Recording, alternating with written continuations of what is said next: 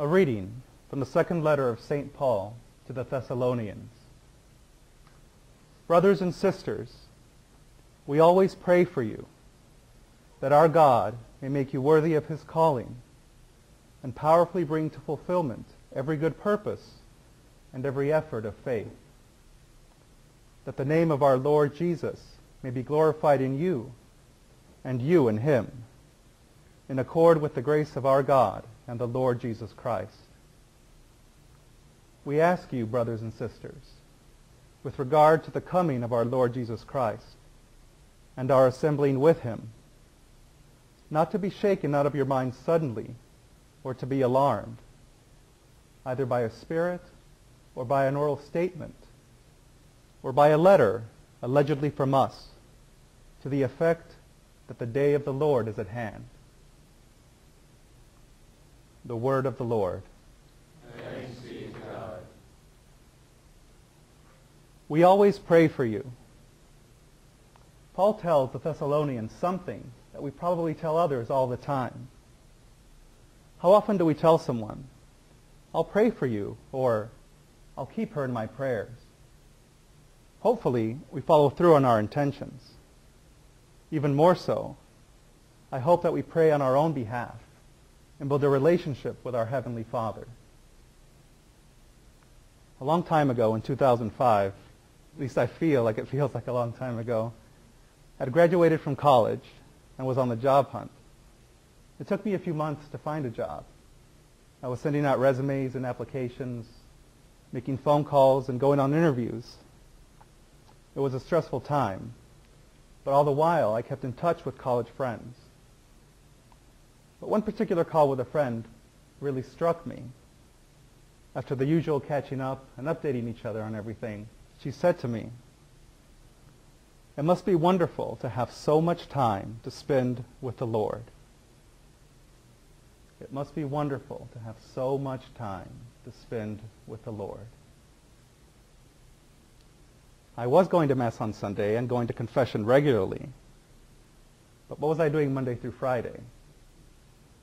Was I going to daily Mass? No. Was I reading Scripture?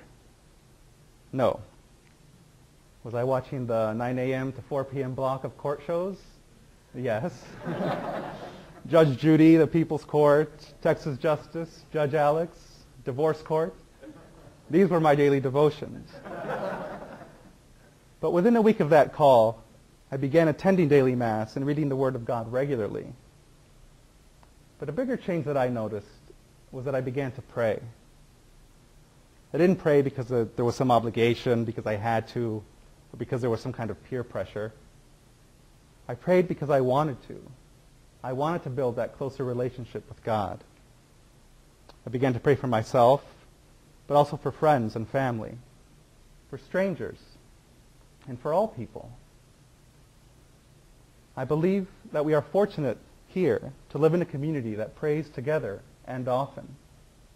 Prayer, one of our 4 pillars, connects us with our Lord, with each other, and with our world. Prayer ultimately keeps us grounded. The Thessalonians are told to slow down and not to jump to conclusions, not to let anyone shake them up over some breathless report or alleged letter to the effect that the day of the Lord is at hand. Prayer calms us, instructs us, enriches us. The day of the Lord is at hand. But should we make reckless choices or prayerful ones? Coming back to the Scriptures, it says, "We pray that our God may make you worthy of his calling and powerfully bring to fulfillment every good purpose and every effort of faith." God is already here. We don't have to search for him. We just have to want him.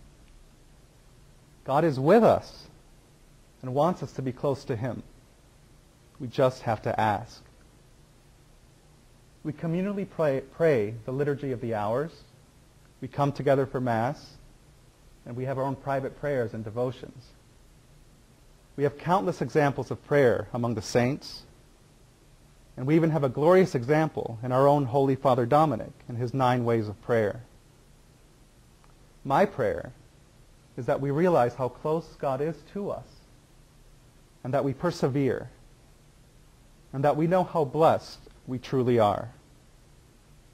How wonderful it is to have so much time to spend with the Lord.